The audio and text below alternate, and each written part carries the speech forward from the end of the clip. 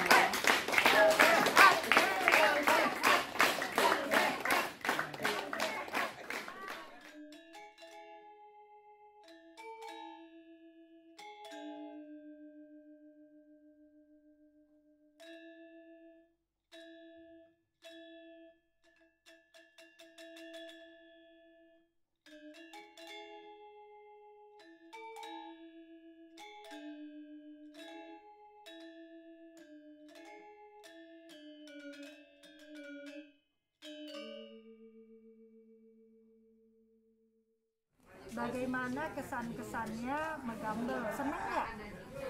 Dikasih ada menggambel lagi, senang? Senang ya. Kenapa senang? Hobi saya ke sana. Oh, hobi ke sana. Tidak ada lain-lain lagi. Main musik tidak bisa. Kalau ini saya masih segar. Oh, senang jadinya? Iya. Jadi mau terus ada acara latihan menggambel, diterusin apa kita stop aja ya? Ada latihan. Latihan. Jadi senang ya? Senang. Hobi itu, Bu. Oh, hobi. Iya.